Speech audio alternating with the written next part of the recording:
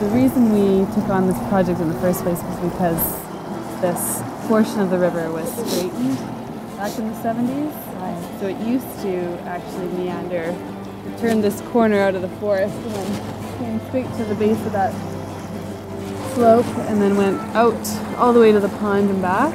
Oh yeah.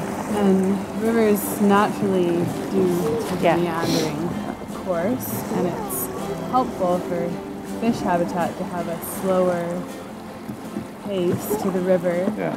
So the idea was to not restore it to its complete natural meander, but to restore some more complexity to the stretch of the river. Logs are placed at an angle. So it's going that way. It's redirected towards the bank, and then it encourages erosion of the bank and encourages more of a curve. Right now, even before we did the project, this section of river is a really important spawning habitat and really quite productive. Oh, wow. Before we did this restoration, so we thought it through, is it actually worth it to mess around with the banks if the salmon are already spawning here?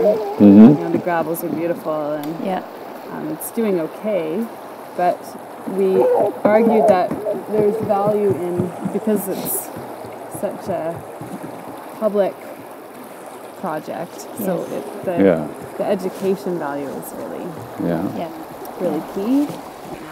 And you were saying the gravel is good. What do they look for to spawn? They need certain... need gravels like this to lay their eggs, so they can maneuver it with their tails and dig. So you don't want big, huge boulders. Yeah, you want some smaller gravel. They spawn usually in riffles where water's actually moving faster, so there's oxygen. Constant oxygen. You want to see the salmon?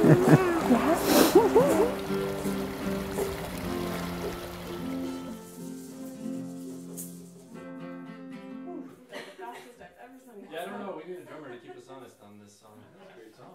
I tried. Great song.